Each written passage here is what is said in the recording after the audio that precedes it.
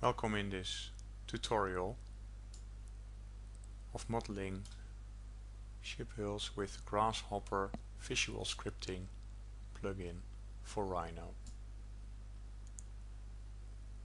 As I mentioned in the demo video, the script is created by several people from several companies, and you can download it as open source script from the Rhino report blog.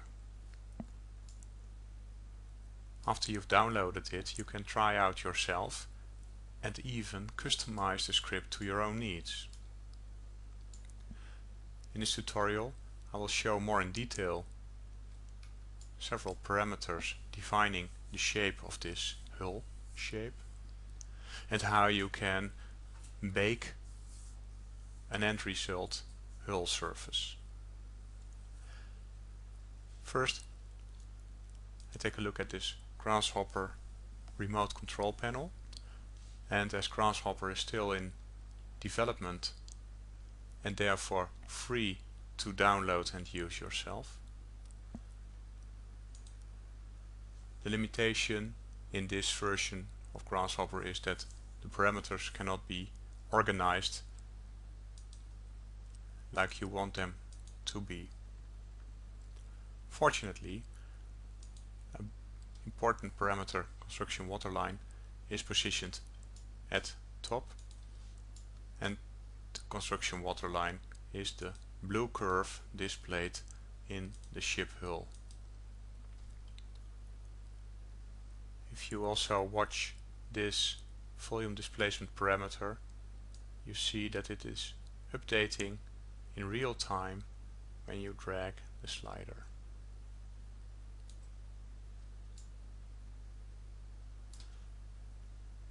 Furthermore, a real-time lines plan is displayed over here at starboard side, and the next three parameters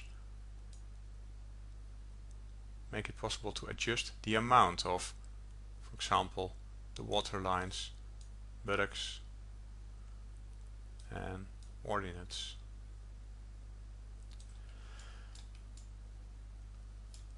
The hull is scripted fully parametrical, and therefore there is one parameter called length which adjusts the overall position of the input curves over here.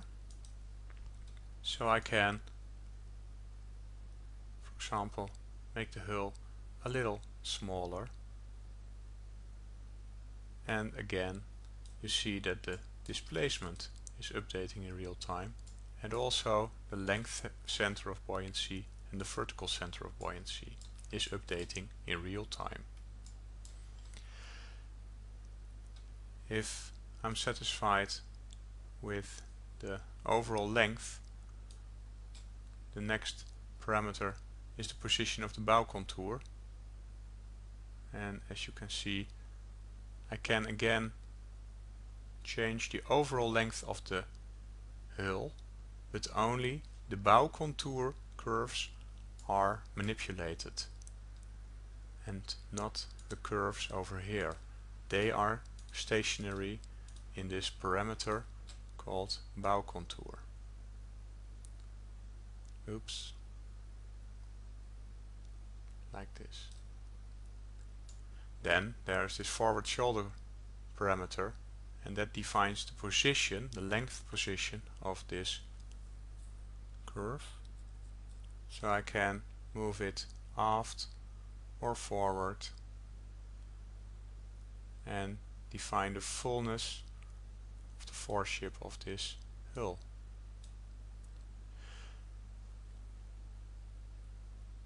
As you can understand, we can define every position of the curves to the aft ship.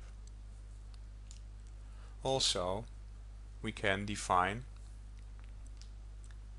more in detail the size, for example, of the bulbous bow.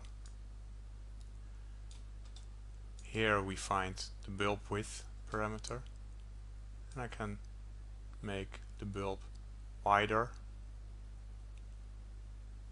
or less wide. The length of the bulb can easily be adjusted.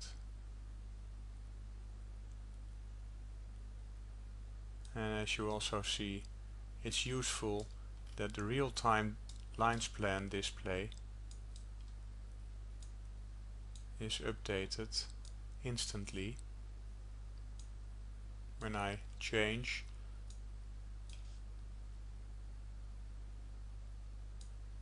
the bulb.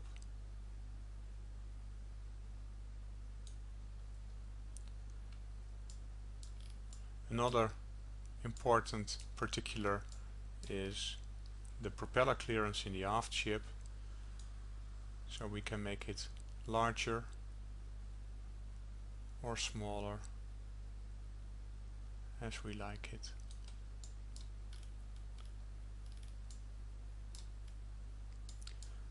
When we're happy with the end result,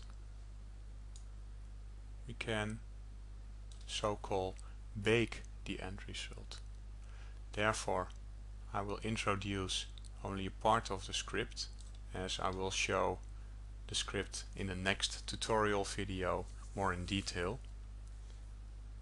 But what I'm going to do is I select the port and the starboard side of the script components.